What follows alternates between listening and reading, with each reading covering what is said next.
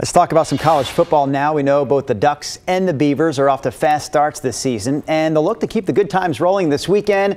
Oregon State is home against Washington, and Oregon is heading south to Stanford. That's where we bring in Bryant Clerkley. So, Bryant, your story this morning is all about fans loading up on team gear right now. That is right, and they're doing that. Good morning, Drew. Both stores have been really busy, especially now that fans are allowed in the stadiums again.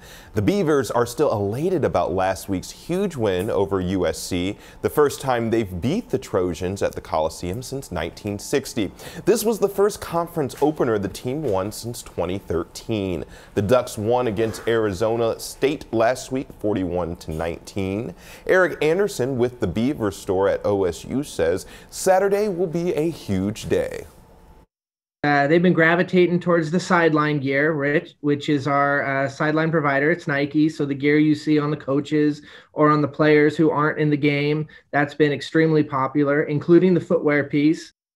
Over at the Ducks store in Washington Square Mall, manager Baxter Wilhelmy says business has been booming since football season started back. He says the day before a home game, there's hundreds of people coming in and out of the store. Baxter says some of the biggest selling items have been T-shirts with a special message. So this kind of theme this year was coming home. And you can see the picture of Autzen in the background and the state of Oregon.